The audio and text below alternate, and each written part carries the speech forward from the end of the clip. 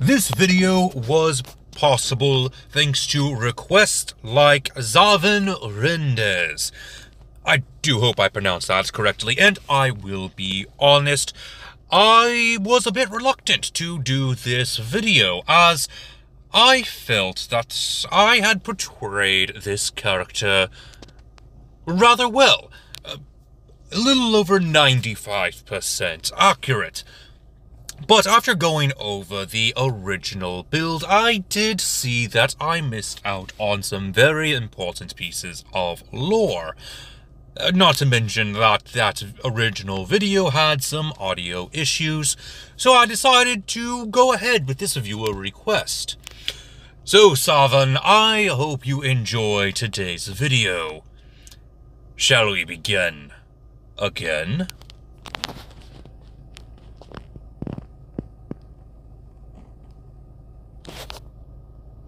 Greetings, my dear viewers.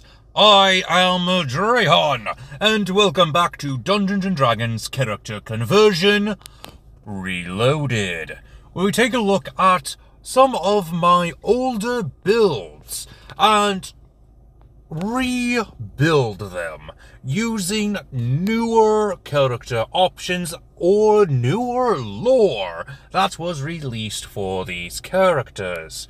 And today we are taking a look once again at the Planeswalker from Naya Allah, Ajani Goldmane. Starting things off with our stats, let's go ahead and get right into the build. Strength and Charisma will be 14, Dexterity will be 12, Constitution will be a 13, with Intelligence and Wisdom following up in the rear at 10. Our race of choice is going to be Leonin, even though Ajani is classified as a Noctal on his home plane. He closely resembles the Leonin from Theros. Since he is going to be a Leonin, we are going to increase our Constitution by 1 and our Charisma by 2, using the rules from Chaucer's Cauldron of Everything. Our starting speed is going to be 35 feet. We're going to get access to Dark Vision for 60 feet, a Claw attack that does 1d4 plus our Strength modifier in damage. We also get a skill proficiency in Perception, as well as Daunting Roar. And for languages, we get access to Common and Leonin. Like I mentioned, he is classified as a Noctal, and he is also a pariah of his pride. The only one who actually accepted him was his brother and the Pride's shaman. The reason for his outcast title is because of his fur color, and that's really it. He is classified as being as white as death. The only reason his pride didn't kick him out is because of his exceptionally good ability to heal. You see, he's able to tap into the souls of other beings to heal their body, which is pretty useful ability, and is one of the reasons why his pride did come to quote-unquote accept him, but Johnny doesn't mind. He just sees himself as another member of the Pride, but only because he is useful to them. He doesn't actually seek his pride's approval. But everything changed during the murder of Ajani's brother. After his brother was murdered, Ajani's Planeswalker spark ignited, giving us the background from Planeswalkers of Ravnica, the Planeswalker.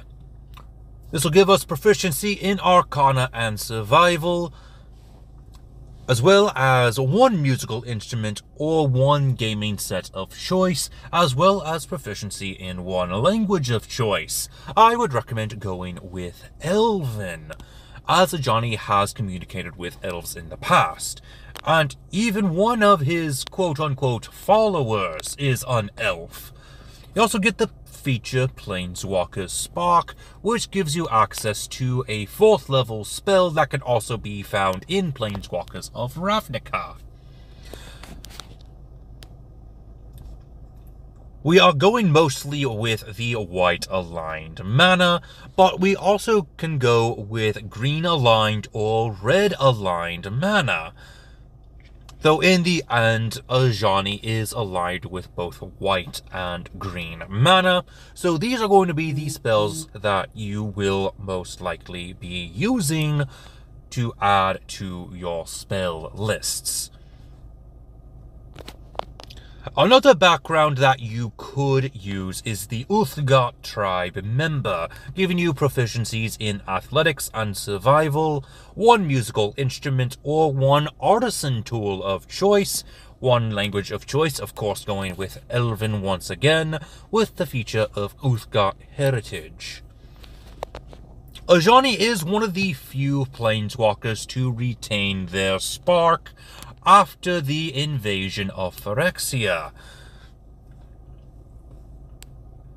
And he is actually one of the planeswalkers who also had gotten completed and used by the Phyrexians as a tool of invasion. But after he was quote-unquote cured of his completion, he still retained his spark and journeyed the plains to make amends. And if you go with the Uthgardt tribe member, I do recommend taking on the feat of the Magic Initiate if your Dungeon Master allows you to take a 1st level feat, much like some backgrounds allow you to do. And I would recommend picking Druid. This is to go with his healing capabilities. You'll get access to the cantrips of Guidance and Primal Savagery with the 1st level spell of Cure Wounds. Moving on to our class, we are going to pick a Barbarian. You don't technically need this class in this build, but I thought it would fit since Ajani doesn't really wear armor, except during his Phyrexian transformation. He is mostly unarmored. You'll get a hit dice of 1d12 with starting hit points of 12 plus your constitution modifier. Hit points at higher levels is equal to 1d12 plus your constitution modifier per barbarian level. You also get proficiencies in light armor, medium armor, and shields, simple and martial weapons, strength and constitution saving throws, as well as the skills of intimidation and nature. You also get access to rage and unarmored defense, which works perfectly for Ajani. Going straight into our multi-class, we are going with the Paladin. This will give us a 1d10 hit die, an extra hit points equal to 1d10 plus our constitution modifier per Paladin level.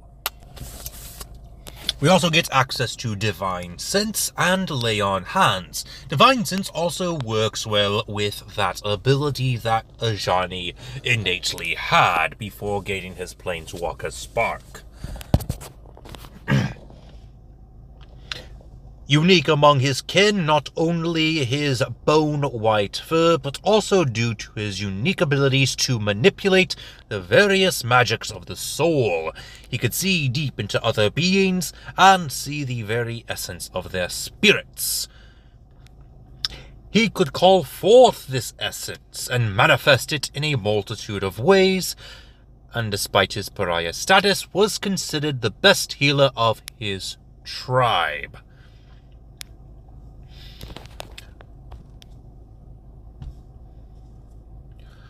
Ajani's original incarnation during design was a white aligned paladin. This is why we are going with the paladin class as well, but also because of something else that happens during Ajani's story.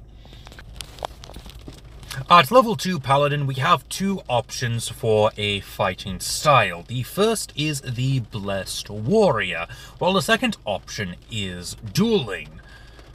While I do recommend going with the Blessed Warrior for this build, I thought that I would at least mention dueling, since we have seen Ajani use a shield in the past. But I'm going with Blessed Warrior, using the cantrips of Sacred Flame and Word of Radiance, because of something that we'll be covering later in this build. We also get access to spellcasting using our Charisma modifier and the Divine Smite ability. Now let us travel to Zarkon Volsplane and learn how to tap into our red mana and tap in to our inner rage. At 3rd level Paladin, we get access to Divine Health, Harness Divine Power, and our Sacred Oath, the Oath of Vengeance. After the death of Ajani's brother, Ajani sought vengeance and was angered for most of his adventuring career. The Oath of Vengeance gives us access to the Oath spells Bane and Hunter's Mark, with Channel Divinity of Abjure Enemy and Vow of Enmity. At level 4, we are going to get an ability score increase in Dexterity, making it a 14. Now, I do want to talk about Ajani's axe. When he returned to his plane, he added the axe head of his brother's axe to his own, making it similar to a double-bladed scimitar, which is something I would recommend using the statistics of for Ajani's weapon, as we have seen Ajani use both hands when wielding this weapon. Moving on to 5th level Paladin, we're going to get access to extra attack, and our Oath spells are going to be Hold Person and Misty Step. At level 6 we get access to Aura of Protection, and level 7 we get access to Relentless Avenger. Level 8 we are going to get access to Great Weapon Master, since we are wielding a two-handed weapon. This is actually perfect for our fighting capabilities. Go ahead and meet up with the second planeswalker of our journey, Elspeth, to learn how to let go of our anger. We don't fully let go of our anger just yet, but we are slowly starting to realize that anger might not be the only way to seek out justice. Moving on to level 11. Moving on to level 9, we are going to get access to the Oath spells of Counterspell and Non-Detection. At level 10, we get access to the Paladin feature Aura of Courage. At level 11, we are improving our Divine Smite. And now at level 12, we face off against Nico Bolas for the first time. And we also get to find our brother's killer. Go ahead and increase your strength to a level 16. And after facing off against Nico Bolas, even though we did find our brother's killer, we were unable to take vengeance for ourselves. But we did manage to stop Nico Bolas's plans, which is where we reach level 13 Paladin, giving us access to the Oath spells of Banishment and Dimension Door, in which we use the spell Banishment to banish Nicobolus from the plane. But like I said, we were not able to realize our vengeance, and we are now feeling without purpose. Going on to level 14, let's go ahead and gain access to Cleansing Touch. And let's go ahead and meet up with Elspeth once again to, according to the story, repay our debt to her. And while we do leave Elspeth for a time, we still follow after her after realizing that we still need to repay our debts, and we feel that Elspeth herself is going on a bit of a self-destructive path.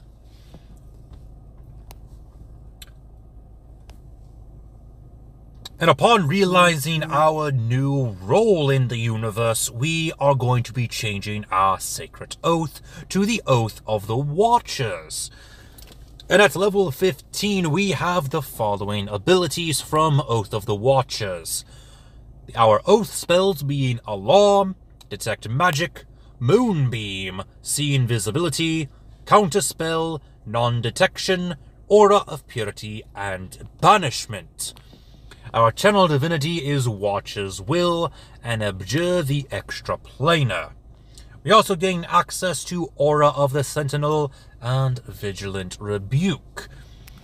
And some of these features reflect Ajani's story so far, teaming up with Elspeth in Theros to fight against the gods. We even take down a mighty beast known as the God Sire. Moving on to level 16, we are going to increase our charisma by 2 points as we finish our crusade against the gods of Theros. However, we have lost a dear friend at this point. Elspeth was killed by the Theros god Heliod. And before we leave the plane of Theros, we go to the Leonin and other members of Theros and tell how the gods are only beings kept on this plane by belief, and we tell of our story about how Heliod killed our friend. We then go off to another plane to mourn her death with another one of our planeswalker friends. Moving on to level 17, we are going to get the oath spells of Hold Monster and Scrying. We are now heading off to Kaladesh in search of the planeswalker Tezzeret to bring him to justice. We end up meeting up with Chandra Nala and help her reunite with her mother, and we end up joining the Gatewatch. Another reference made with our new oath, the Oath of the Watchers. Skipping to level 19, for the end of our build, we are going to increase our strength to 18. We have joined the Gatewatch and are fighting against Nicobolus, and we have also fought against the Phyrexians, both losing and ending up fighting the Phyrexian invasion in the end. While this is the end of the build, it is not the end of the video, as we do have some spells. We are going to be using some of the green aligned spells in this spell list in the form of Conjure Animals.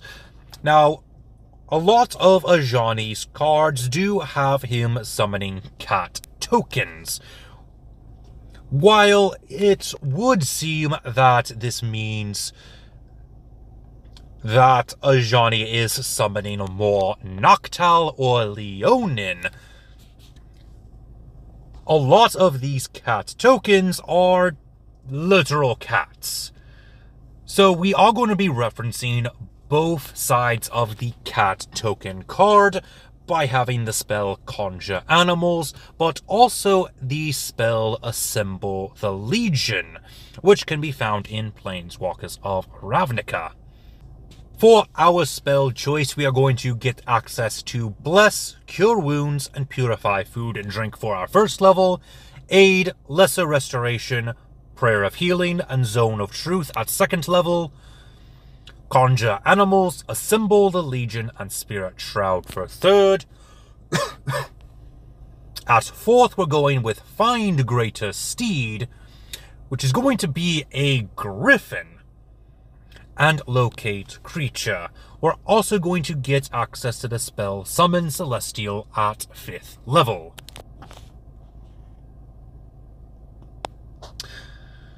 And with that being said, I hope you have enjoyed today's video. Let me know down in the comment section who you would like to see next. And until next time, this has been Drayhan, and I am offline.